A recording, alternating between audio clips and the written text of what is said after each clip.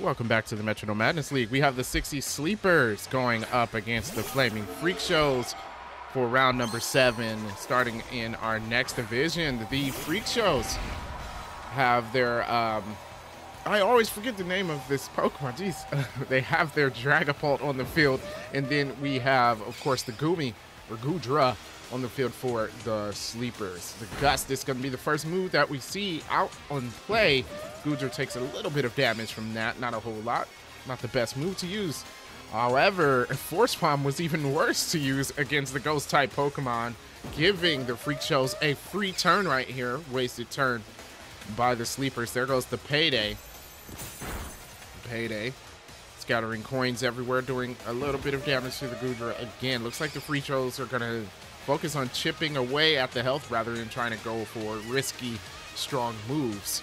Now, another move fails from the Sleepers. Not a good look. They have not started off well in this battle. There goes the Skull Bash. It's going to lower its head, raising its defenses as well. Ready for an attack. Gudra's going to have to watch out for that. Will they finally land a hit is the question. There goes the Rock Polish. No, they're going to make themselves faster, and they might actually end up being faster than the Dragapult. We'll see if it works out for them in the future. Here we go. Goodra now is faster. It's going to go for the Charge Beam. It is resisted, but we'll get that special attack boost. So it doesn't do a lot of damage, but maybe worth it because of the special attack boost that it gains. There goes that Skull Bash, doing a whole lot of damage. Goodra takes a big hit. Goodra tried to slow it down with its Gooey, but it doesn't work on the clear body Dragapult. Here we go. Goodra now with a knockoff. Going to get rid of the item that Dragapult's holding. It's super effective as well. Dragapult at half health. That's a move they wanted to use. Now it will no longer power up its ghost-type moves, which could have been dangerous. There goes the Water Gun. Water Gun not very effective to the Goodra. Goodra only at 35 HP now. There we go. There goes the Noble Roar. Again, trying to lower those stats is the wrong way to go against this Pokemon. The Clear Body nullifies it. And now another free turn for the Freak Shows. They go for a Cotton Guard. So it looks like they're going to focus on setting up. If you're enjoying the battle, make sure you subscribe and hit the like button and the notification bell so you know when new battles go up. And of course, I always want to thank my patrons for supporting me and the channel. We'll jump right back into this battle as Dragapult goes on an offensive with a Drill Peck. Drill Peck doing the damage. Goodra goes down. First Pokemon lost to the Sleepers.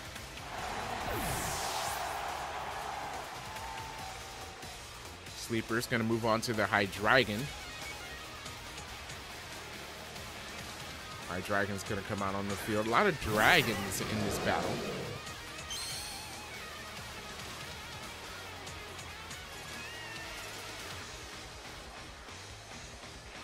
Here we go. Dragapult moving first again. This time it goes for the Supersonic. It's avoided. Hydreigon does not want to be confused. It's going to go for its own attack, and it goes for multi-attack. Doesn't affect the Dragapult. Once again, that ghost typing getting in the way of what the Sleepers want to do. And they haven't really been able to land good hits. They had about one against the Dragapult. There goes the Bug Buzz. That will be super effective against the Dark type. Half its health done already. This is not looking good for the Sleepers. They're getting pummeled by this Dragapult, continuously trying to lower its stats, and they just can't do it because of its ability. They've got to change their strategy. There we go. Dragapult now with an Encore. Of course, that fails in the Metronome battles, as they always will use the same move. There goes the Grass Knot. Grass Knot not very effective, but more damage than you think it would do to the Dragapult.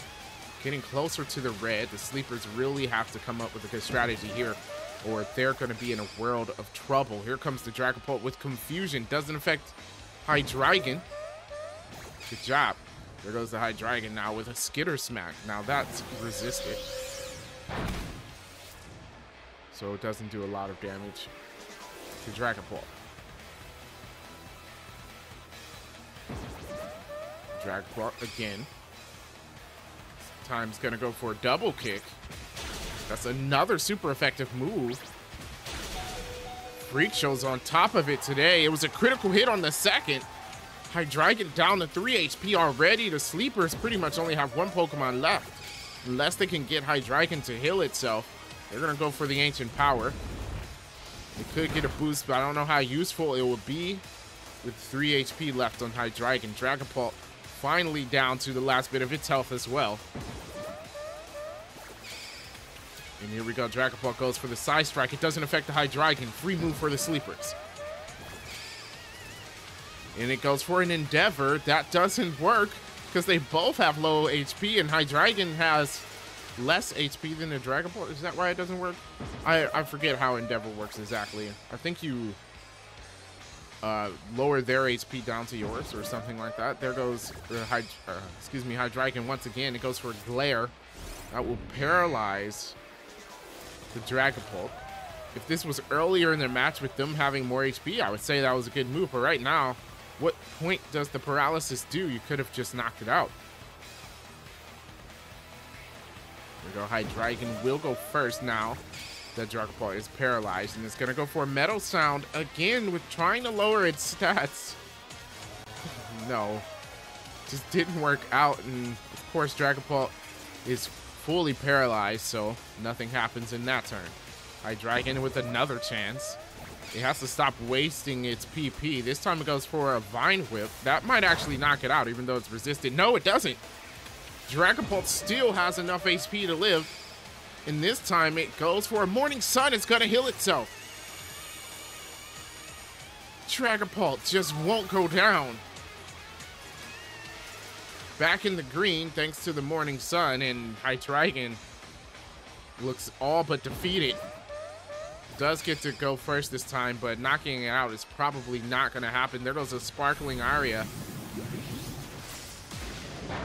And that is resisted. Does a good amount of damage, but not enough, especially since Dragapult has healed itself. Now it gets to go for an Aura Sphere. That's another super effective move. Not that it needed to be, but it's just throwing salt in the wound as it knocks out that Hydreigon.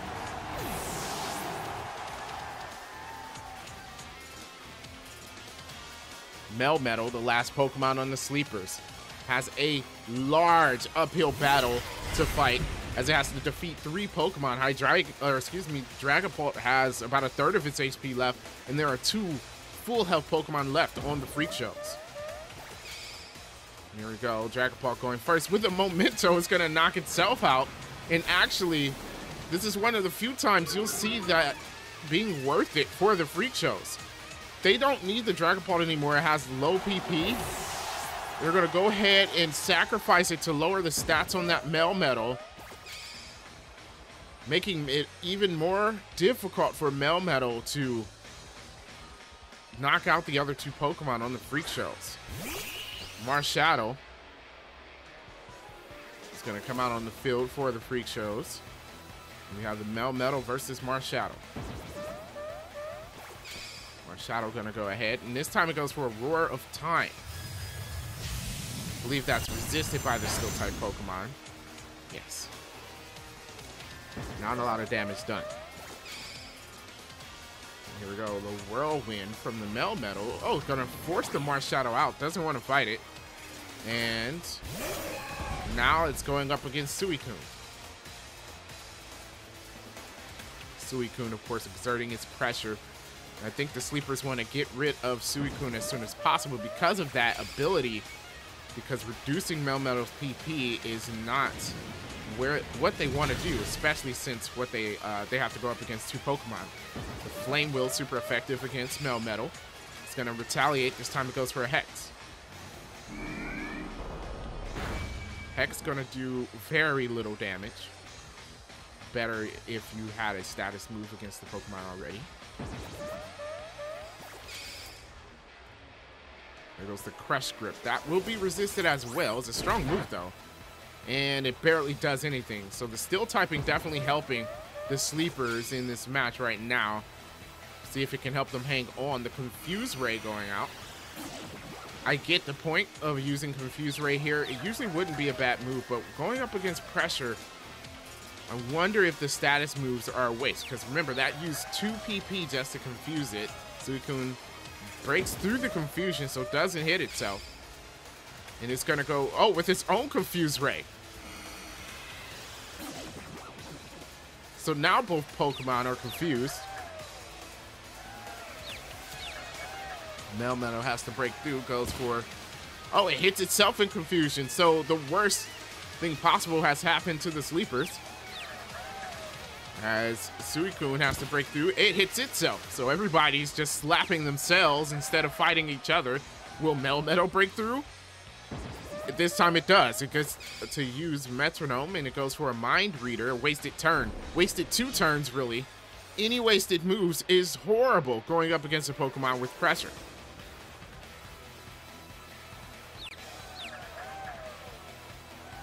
Here we go, Suicune.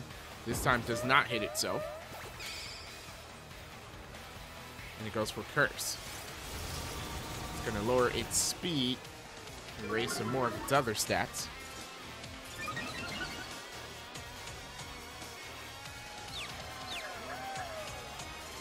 Melmetal still confused. Doesn't hit itself. It breaks through.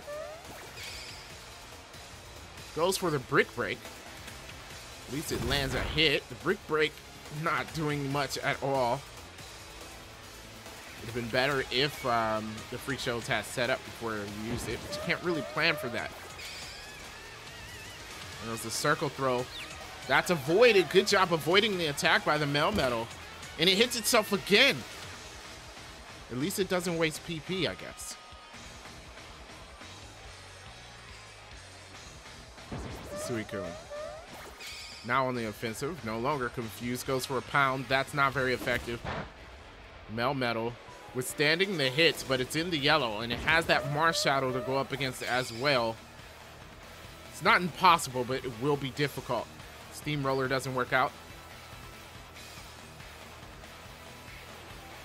And Suicune. It's going to go ahead with the Stuffed Cheeks. That doesn't work. There was no berry, so Melmetal gets to go for a small. That's avoided. It misses again.